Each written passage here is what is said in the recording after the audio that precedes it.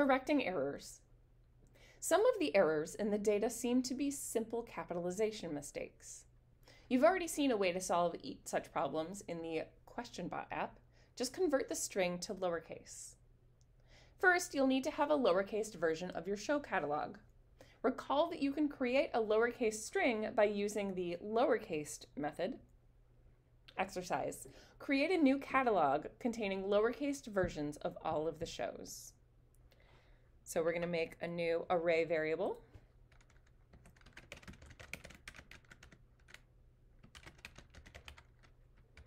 And that is going to be of the type string array. And we're going to assign it an empty array. For all shows in show catalog, add a lowercase version to this array. So we're just making that new array. So for each show title in show catalog, lowercase, because we're just taking the whole catalog, appending show titles, but applying the lowercase method to them.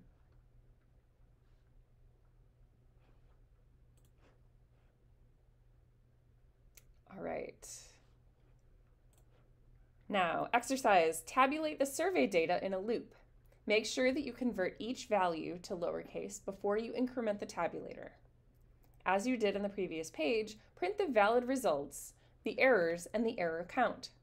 Your code will be similar to the previous page, so feel free to copy it and paste it here as a starting point. So we are going to create a tabulator instance. So var tabulator gets the tabulator type. Loop through survey data. So for each show in survey data,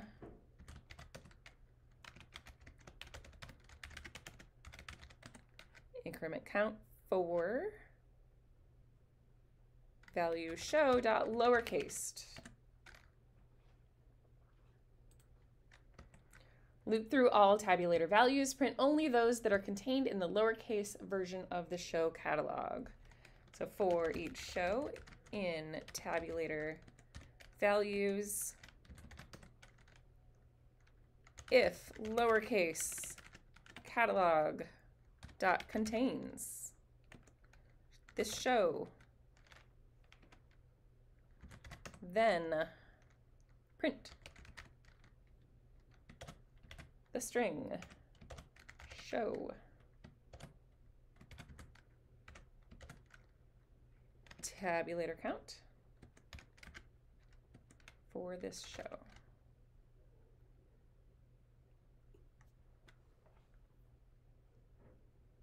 All right, and then we are going to print a header. So it actually does that for us. Sorry, I was just reading and doing two things at once. Create a variable to keep account of the errors. So our error, this is again the same thing we did on the previous page.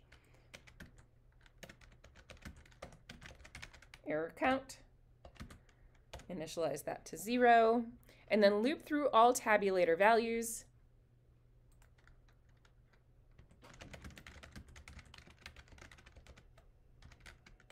So for each show in tabulator values, if value is not contained in the lowercase show catalog, so lowercase catalog dot contains this show. So if it does not, exclamation point, not contain that show, increase the error count plus equals by 1, and then print it. So print that show.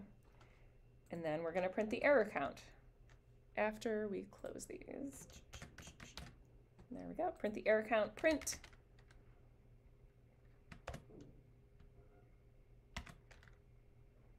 And then we're just going to put a bunch of total errors and then error count.